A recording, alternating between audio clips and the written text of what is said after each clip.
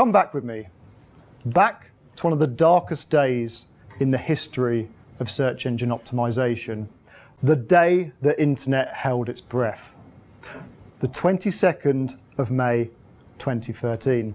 For this was a day when a previously innocuous bird became a word that invoked pure terror in the minds of digital marketeers around the world. Yes, this, ladies and gentlemen, was the day that Google rolled out its Penguin 2.0 algorithm. 1 in 43 websites were impacted. Nobody was spared. If you were hit by Penguin, the chances are you've been shaken off page 1 of Google, sometimes never to be found in the search engines again. Just imagine if you were in charge of one of those websites on that fateful day. You come into the office absolutely oblivious to what's occurred. All of a sudden things don't feel right. The phones aren't ringing as much. There's less sales coming through the e-commerce part of the website. Very intrigued by this, you check Google Analytics, and to your horror, organic traffic has dropped off a cliff.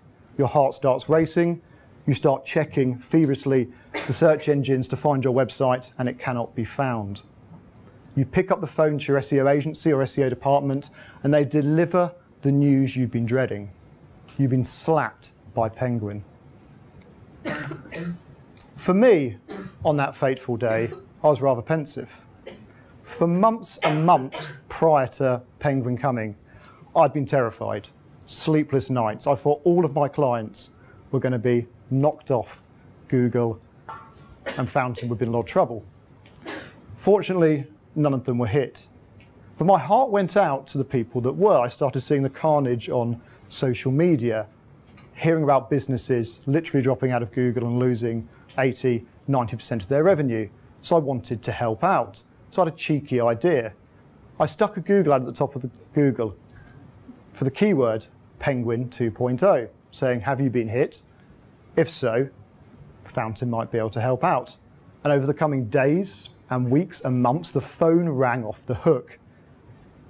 And I spoke to probably 30 or 40 businesses and helping them answer this very painful question.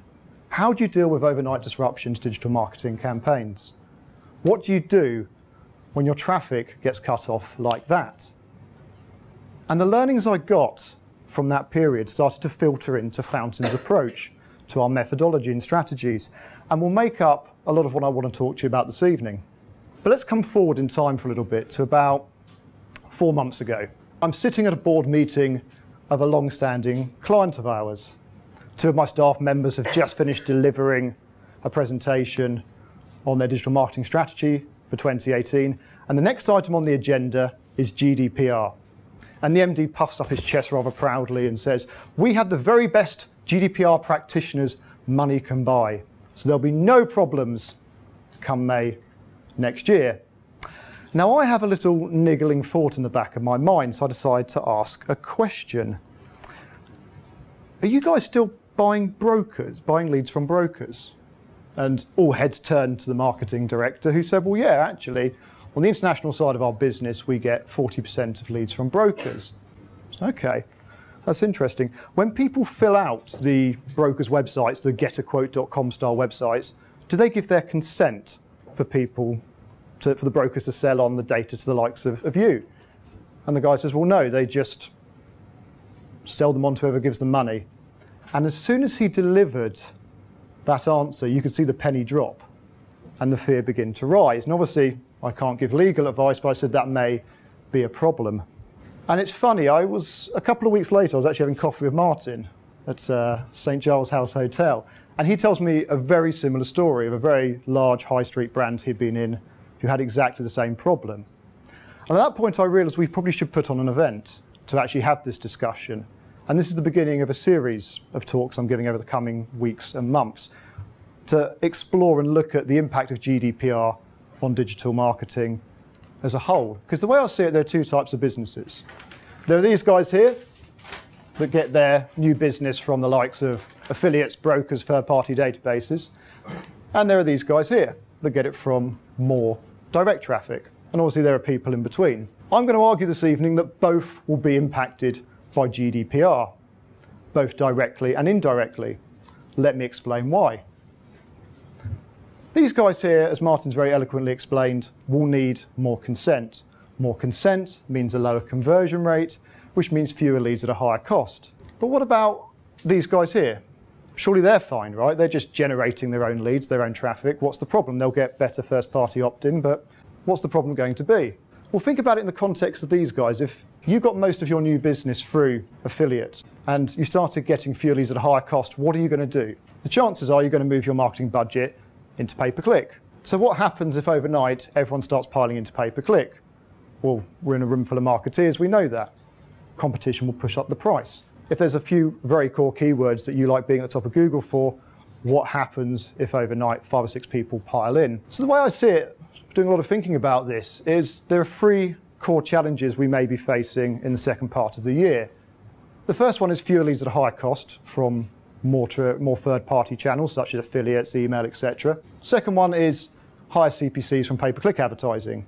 So people that are just focused on their own game, that think, oh, well, you know, GDPR, it's a compliance thing, my compliance department's got it sorted, I'm just going to focus on my AdWords campaign, might not realise that actually the CPCs are about to shoot up through the roof. That in turn will lead to fewer leads at a higher cost. Both of them together could cause potential disruption to market share. So what's the solution? Well, going back to our board meeting, that's the exact same question the MD with his puffed up chest asked me, points his finger and says, look, you've been our agency for the last 7 years. Figure it out. What's the solution?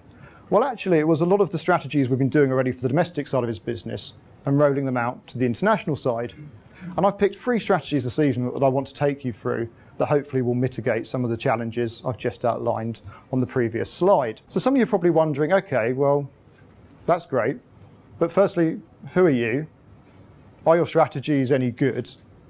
And are there any third parties to verify you actually know what you're talking about? My name is Marcus Hemsley. I'm one of the founders of Fountain. We're a strategic digital marketing agency set up about a decade ago. Our mission is to take the risk out of marketing and deliver exponential ROI. How do we do that? Well, we forecast up front to take the risk out, and then we measure and track everything, dialing up the parts of the funnel that will bring the best profitability. And over the last 10 years, we've obsessively worked on our methodology. And in 2016, this was awarded at the highest level possible, when Google had its very first Premier Partner International Awards. Now, to be a Google Premier Partner, you have to be in Google's top 3% of agencies. This is based on agency size, agency spend, agency retention, but also the qualifications of our staff. 1,500 agencies from EMEA, Europe, Middle East, and Africa entered the Google Awards, and 90 were shortlisted for the main one, which was Best Search Performance Agency, and Fountain were one of them. And as soon as I got the news, I was really confident. I was really confident we weren't going to win. I'm a numbers man. 1 in 90, I didn't like those odds. And I'll be honest, I'm quite a bad loser. So I very graciously gave up my tickets to the finals and the award ceremony in Dublin to my general manager. And obviously I felt like quite an idiot when obviously we won first prize. The following year, Google decided to take it one step further. They said, okay, whoever wins the regions, so EMEA, North America, Asia, will fly them out to New York for the global finals. And once again, Fountain entered. Once again, we were shortlisted for EMEA. And once again, I didn't like those odds, so I stayed at home. Once again, we won EMEA. We were flown out to New York. I decided to jump on the plane that time, and I'm glad that we did, because we ended up winning Google's Global Award for growing businesses online. I just want to give a shout out to EMEA, because there were 6 global awards. Europe, Middle East and Africa took 3 of them. And actually the UK took 2. There was us and Push Marketing as well, who won Best Global Mobile Campaign. So actually, when you look at digital marketing around the world, 58 countries, it's actually amazing the strength we have here in the City of London. It's quite good. But if I'm being honest, I don't really do it for the methodology or the technology or the awards.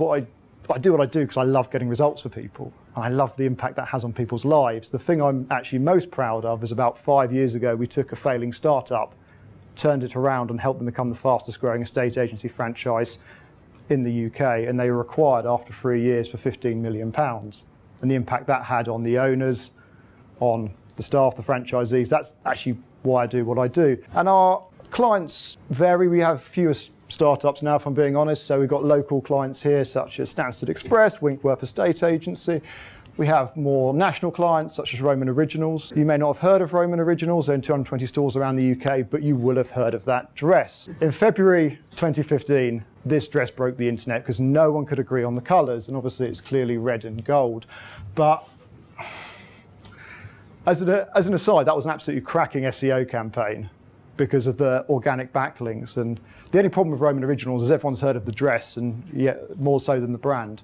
We also have a couple of global clients that are here this evening. But anyway, tonight is about you, not about me. You've invested your time and your energy to be here, and I want to give you the maximum return on investment. You know, I always think when I'm giving a presentation, what are the 3 or 4 strategies that if you implemented or enhanced in your campaigns that you'd actually get return on? So without further ado, how do we deal with disruption? So there are 3 strategies I want to share with you this evening. First one is full attribution and 80/20 sales and marketing analysis. This will help us deal with fewer leads, get more profit from them. The second one is conversion rate optimization, how to deal with higher CPCs, how to get more leads from less traffic. And the third one is one of my favorites at the minute, advanced remarketing, get more sales, stay front of mind and be a thought leader, leverage a lot of dormant content you may have kicking around on your websites and social media profiles. So let's begin. This has to be probably one of my favorite quotes of all time in business, in life, but most importantly in marketing. What you measure, you can improve. Obviously, what you don't measure, it's very hard to improve. So when we first start working with someone, we ask them to get their house in order, which can be a little bit painful. We do something called full tracking. Now, what do I mean by full tracking? That's tracking right the way down from the keyword level all the way through to lifetime value of customer, not just sale, lifetime value. But if you imagine it, once you get that full visibility of all of the funnels, you can start seeing the machine. You can start seeing I'm putting in £1 here, getting £10 out here. So if I tweak this and this, I can get £15 out or £20 out. It allows you to actually prioritize what you want to do. So what I'm talking about here is attribution. But we can all agree that not all customers are created equal. And what we want to do is get more, the most profitable customers, because I believe that optimization is about prioritization. The chances are you're paying an agency or you're paying in-house staff to optimize your campaigns. Every pound you spend with them needs to yield the best returns, right? The problem is we have the human element. We have our people optimizing, and it's their decisions that will impact the return on investment. And marketers, I've observed over the last decade, tend to be a little bit creative on how they use their time. So a good way to regiment them is 80/20 sales and marketing analysis. Show of hands, who here's read this book? Just 2 of you guys. And someone at the back, great, and she's Fountain as well. What Perry Marshall says in this book, even though I recommend it, but here's a spoiler, he shows that the Pareto principle works in digital marketing as well, that 20% of the ads will bring 80% of the revenue. What I like about what Perry Marshall talks about is that he chunks it up. So the top 20% of the top 20%, i.e. 4% of the ads will bring 64% of the revenue. Now, this is shown very beautifully by this graph. 20% of the ads here are bringing 80% of the revenue, or 4% here bring 64. You want more clicks from these guys here, right? And you want more conversions from them, and you can prioritize your campaigns, and you work backwards down the tail in order of priority. Now, some of you might be thinking, yeah, okay, Marcus, that's pretty basic. I'm sure my guys are doing that. What I challenge you to say to them is, okay, are they actually looking past lead volume and CPL? Because what they should be looking at is lifetime value. And let me show you a funnel to explain. Most digital marketers play around here. Impressions and clicks, right? They get click-through rate, they get conversion rate, and they get feedback, lead and cost per lead, right? They then make their prioritization, the optimization decisions on this data here. But they ignore all of this. So imagine if they actually had alignment. The problem is so many businesses don't have sales and marketing alignment. And too often I speak to digital marketers and say, how's the campaign going? Yeah, great, cool. You know, leads are up, cost per lead's down. Okay, how's sales? What's the return on investment? Long silence. There's that disalignment there. But imagine for a second you've had your full tracking, and we can see right the way down to this level here, raving fans, maximum lifetime value. And if we have, say, a campaign of, say, 1,000 keywords, and we attribute right the way down, we can find perhaps the top 40 most profitable keywords that are going to bring these guys here. So let's just play a game for a second. We know your top 40 most profitable keywords. Now we get to work and start smashing the funnel. This is where fountain play, click-through rate and conversion rate. Now I'm going to assume that you guys will have systems in place to be constantly measuring and dialing up sales conversion rate, resell, upsell, etc. I just want to give a quick shout out to Martin Zeman. I think you knew it was coming. So Martin runs an agency called Data Driven Era, and I normally get Martin in when people don't have systems in place. This is where Martin plays. He tracks sales performance and increases conversion there. And Martin and I work with a chap called Adrian O'Gara who works on the human side of stuff, so getting sales and marketing teams to speak to each other and like each other and actually get some form of alignment. When the three of us come together, we offer a service called full funnel optimization. So we're smashing all parts of the funnel. And the ROI from that is monstrous when you do it. Let's just start with the top of the funnel now. How do we get more clicks? How do we increase click-through rate? Ad split testing. Some of you are going, okay, Marcus, well, obviously, fine. But what I've observed again is a lot of marketeers approach ad split testing in a rather haphazard way. It's a Tuesday afternoon. I fancy doing an ad split test. I fancy doing it on this keyword because I can write a cool ad for it. And so people are smiling because they know, right? That's exactly how a lot of people do it. If you do it in a more regimented way, you'll get better results. So what I mean by that is we've got our top 40 keywords. I tell my guys, do 50 ad split tests, one after the other, just keep smashing it. And when you do that, you get one outlier. It's really interesting. So say, for example, we're smashing this ad split test and we're getting 4%, and then 4.1, then 4.2, and all of a sudden, boom, an 8% click-through rate. We've got our outlier. That's what we want on our really profitable keyword. And as we're sending more and more traffic, we can now look at dialing up the conversion rate optimization. If there's one thing I want you guys to take from this evening, it's this. Invest more into conversion rate optimization. I've yet to find a business that's come to me and said, Marcus, we've lost tens of thousands of pounds because we've over-resourced conversion rate optimization. Yet every day, and I'm sure you guys are the same, you hear horror stories of people that have wasted tens, if not hundreds of thousands of pounds on advertising campaigns, media spend on the wrong channels. It's it's a train wreck off the time in marketing. Yet this brings the highest return on investment from all the strategies I've seen. And I think this table shows it rather eloquently. This is a story, God, it must have been up 5 years ago. Someone rung me up and actually asked, can I have an extra 23,400 visitors to my website, please? Okay, we can buy them through pay-per-click. Why? He said, well, I'm getting 23,400 to my website at the minute through SEO, and I want to double my sales. So I want double the traffic. Guess that makes sense. I said, okay, the cost per click is about £1. So you'd have to pay about 23 grand a month ongoing to double it. What's your conversion rate? He said, well, looked it up, it was 0.3%. I said, okay, it's pretty terrible. I didn't say it that bluntly to him. I mean, that as an aside is pretty terrible. That's over 1 in 300 people. Imagine you hired me as a salesperson to sell for you guys, and I walked into a room of over 300 people, and I spoke to them all prospects, all hot prospects, and I came out with one sale. You'd probably fire me, wouldn't you? So I said to him, look, how about you just pay 23 grand as a one-off, and we get you to 1.3% conversion rate, get you from 0.3 to 1.3. Look at that increase in revenue. And that's for 1 month, right, with the same amount of traffic. The ROI continues ad infinitum because more months will occur. He'll keep getting this SEO traffic. And we actually did some research, asked around, found out that his best competitor had a 4.3% conversion rate. So we said, well, if we get you that gives you times 14 extra sales without having to buy any more traffic. Now, a lot of people push back and say, oh, Marcus, it takes a long time. Conversion optimization, it's a lot of faff, loads of dev work. Devs are a pain. We all know they are. Sorry, the ones that are in the room, but you are. Do you remember that story I told you guys at the beginning about what I was really proud about, that estate agency startup that we turned around and got to become the quickest growing estate agency startup or estate agency in the whole of the UK? This is their case study. YouMove, they first came to us and they had a conversion rate of 0.2%. That's 1 in 500 people. That is horrendous. Their cost per lead was £485. They got 3 leads in 1 month and they said, business is in trouble, AdWords doesn't work, we're done. And I said, actually, your problem isn't AdWords, your problem is conversion. So we helped them build a new website. New website comes in, look at that in November, boom, 3%. Cost per lead drops from 485 to 28 quid. They're over the moon, but we only just got started.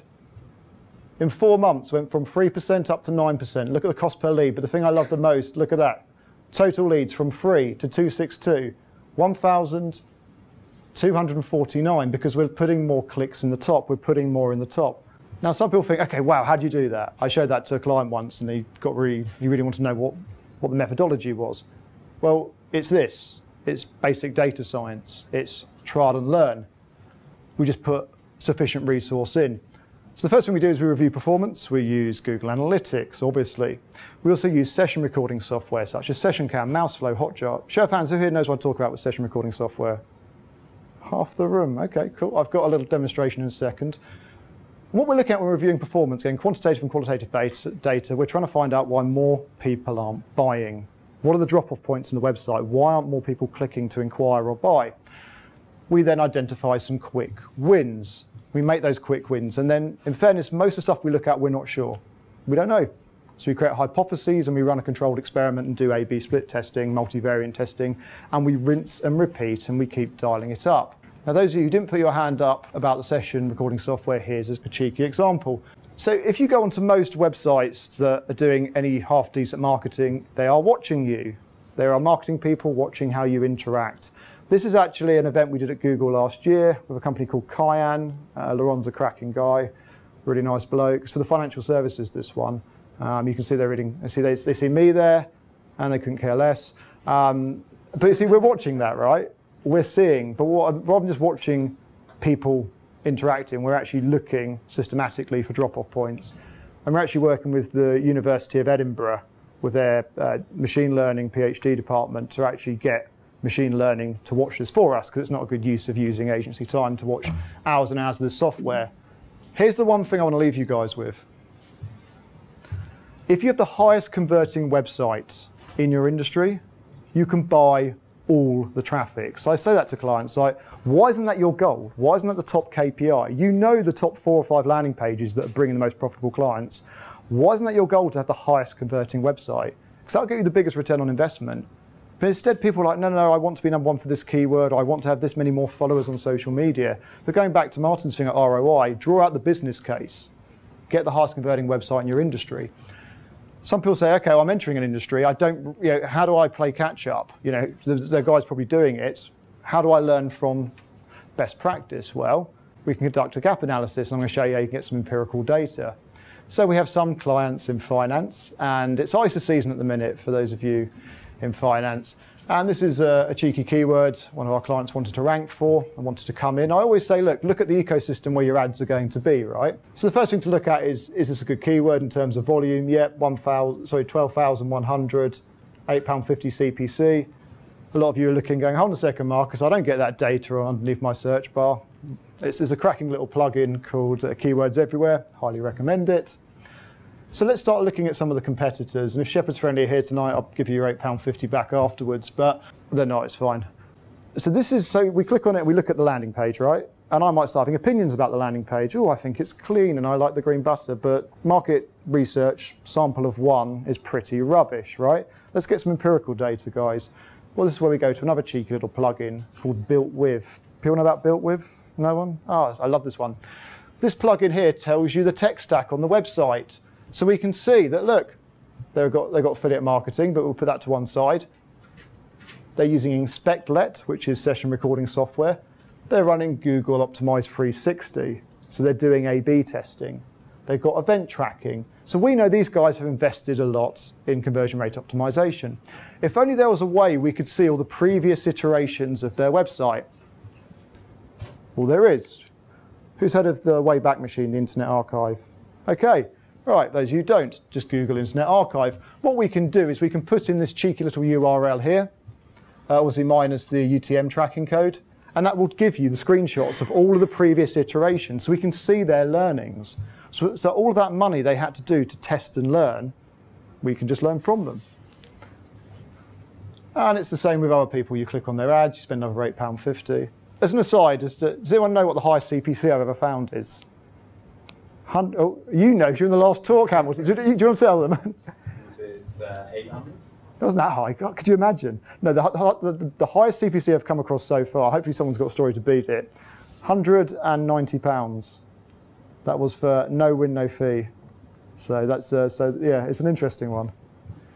But this was only £8.50, so I'm sure Interactive Investor don't mind. But once again, it looks like a bit of a rubbish landing page in my opinion. But let's get some data. Are they actually doing anything with conversion rate optimization?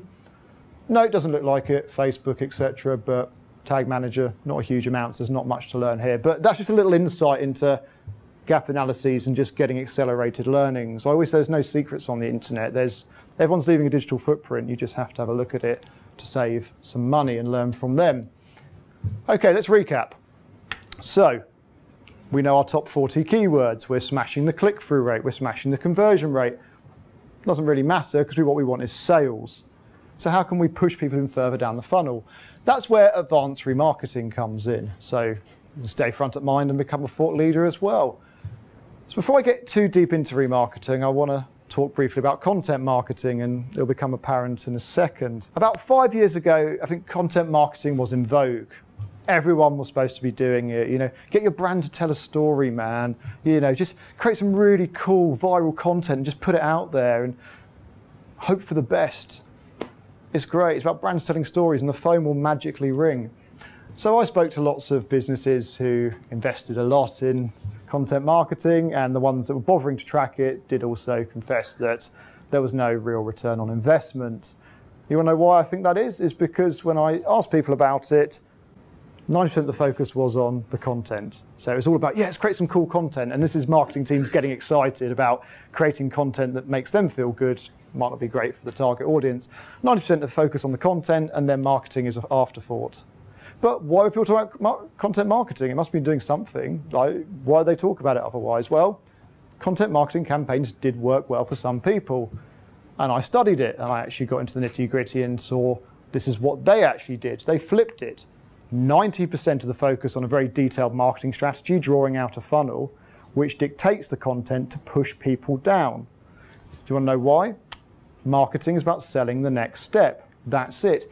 And if people actually bothered looking on the Content Marketing Institute's website, they told you this with their very beautiful and American content marketing's winning drive. You take someone who's never heard of you right the way through to being a raving fan, and the content pushes them down the funnel. That's all content's good for, is selling the next step, not trying to create the next big viral hit. So chances are a lot of you guys, we've got some big brands in the room this evening, you will have lots of pieces of content that's probably dormant. Hopefully it's evergreen content so you can use it. It isn't about a specific time in the history. And why am I talking about content? Well, we can bring it back to life and start attributing it and helping it to push people down the funnel. How? This is where we leverage it with our friend remarketing. So I'm assuming everyone knows what I mean by remarketing and retargeting, yeah? Okay, everyone's nodding. For those of you who don't, very briefly, content following you around the internet. You've probably all experienced it. Question, and Hamilton, no, you can't answer this one because you're at the last talk. What is the longest period of time you can follow someone around so you can remarket to them on Google for? Maximum time. Put a cookie on their browser. How long until that cookie expires? 30 days. No. 100, no. Keep going. 500. Close. 540. Year and a half. And it's interesting. I think 30 is the default setting. That's why a lot of people think about it. Now, why would you stop remarketing someone after 30 days? Well, that might be a bit annoying. And you honestly going to tell me, Marcus, that I should follow people around for 180 days? Yes, if you're changing up the content regularly. Do you see what I mean? If you follow someone with the same banner ad for a year and a half, that's going to get annoying. But if every 2 or 3 days or every week you're changing the content, and the content actually has interesting calls to action for them to come back to your website to download something or whatever, you're doing, as Martin said, you're looking after those people on your remarketing lists. And here's the thing. People assume that remarketing is just banner ads, but it's not. You can remarket across all platforms. Now, maybe not always for 540 days. I think Facebook's 180. But if you look at all of these different channels, we've got Google Display Networks, that's banner ads, right? We have Twitter, we have search ads, we have Facebook, sponsored posts and videos, YouTube, LinkedIn, YouTube in-stream advertising, I love that. You know when you can skip after 6 seconds. Does anyone know when you're actually charged? Anyone know? No, 30 seconds. So they can watch like 25 seconds. They don't get charged until 30. We started doing that when it first came out about 4 years ago. And the cost per view after 30 seconds was 1 pence. And on average now it's gone up to about 20, right? But here's the thing I really want to impress on you guys. Remarketing is the most underpriced digital marketing strategy available right now, bar none. Partly as well because it's done on pay-per-click rather than CPM, cost per thousand, right? You only get charged when someone clicks on it. We've got well over 1 million impressions for clients for less than £1,000 a month, following them around with really, really good content, staying front of mind. That's the trick. You can leverage good content by doing that. You might be thinking, well, hold on a second, Marcus, I actually want to spend more than £1,000 and actually get them clicking, because when they click and come back, they might inquire. And that's a really good point, because actually, what we do for clients is we draw out remarketing pathways. This is what we did for a client of ours, right? It's like an email funnel. Someone clicks on here, they're coming from LinkedIn. They're followed around saying, hey, download this really interesting ebook that's relevant to you and your job title on LinkedIn. They then click, they come on the landing page, they may or may not download the ebook. If they do, they're added to the ebook list, and then download, use cases, so on and so forth. When we speak to prospects, I get my sales guys, so already a lead that's come in, to download our cred stock off a web page where they give their consent to be cookied, and they're followed around with sales videos. Some of my clients in the room know about this, right? So think about it. Any chance, anywhere on the funnel, you can actually send out a link to a web page and get them put on a different list. So you start thinking about different lists and different bits of content to follow them around. Here's the cool thing, I think at least. Every time they click and come back, they're at it for another 540 days. So a really interesting KPI could be growing that remarketing list and its interaction. But you see what I mean? As in a post-GDPR world, if there's a smaller email marketing list, actually growing a remarketing one may be easier, and it's a more low-cost, high-impact, front-of-mind way of doing marketing. So, in summary, guys, I've outlined 3 strategies. We do them all already. They've been proven to work very well. I think if you did one in isolation, it'd be helpful. But as you can see, there is a logical order to them. If you did all 3, there's a compound impact of doing them together. And hopefully that compound impact will help offset any disruption to CPCs or affiliate marketing or anything in a post-GDPR world. So thank you very much for listening. I hope you found it interesting and useful.